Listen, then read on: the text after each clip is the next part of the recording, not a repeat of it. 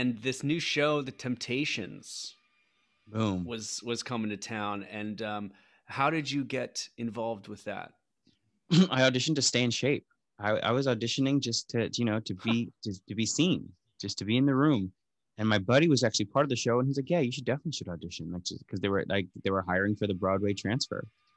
And I went in there and sang. Who doesn't know My Girl? Who doesn't know that? So I sang that, and they were like, "Great, great, great, great, cool, cool, cool.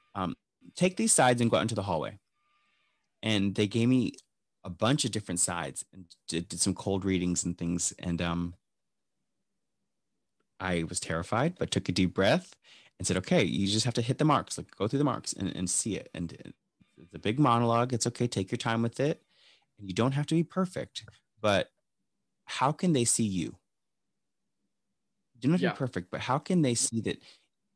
Just be yourself and take a deep breath and try and that's the thing about my auditions is that I don't want to stress about being perfect, but I do want to try my best to make sure that I feel like I'm myself and we're connected, because then I feel like good about the audition. Because sometimes nerves do your worst, or like you try to be what you think they want you to be or something like that. And it's like, okay, but what about me? Like that's not sustainable, or like, the best auditions are when I feel like, wow, okay, we were connected. We were in the room together.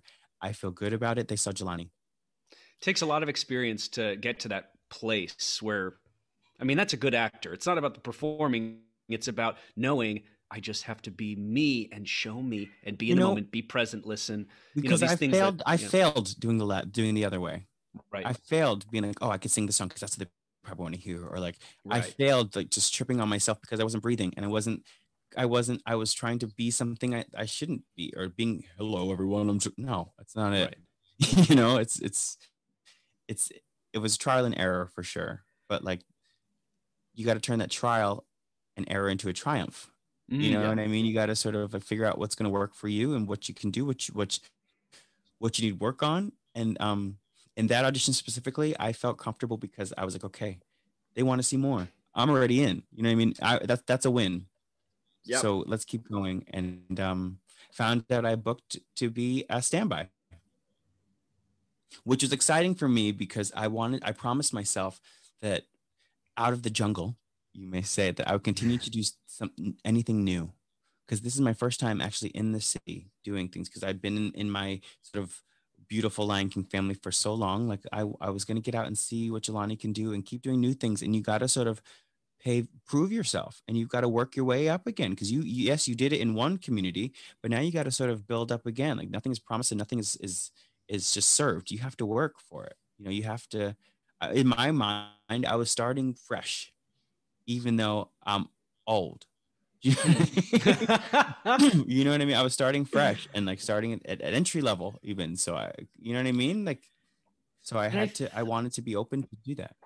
I think a lot of actors forget to bring themselves into something, because at the end of the day, sure, you could crush the scene or the song, but at the end of the day, they want to work. You're going to have a relationship together, working together. They want to know that we love Jelani because we are going to be working with Jelani, hopefully for a very long time. So you want to bring yourself into the equation where they go, yes, you did an amazing job on the sides and the audition, but we also love you because we are going to be working with you. So when you bring yourself into it, I think a lot of times we forget that it is a working relationship, and that, we as actors are only still a small part of a much larger machine, and we all have to get along and work together. And it is a really important part of the aspect. But I think we too often find ourselves just wanting to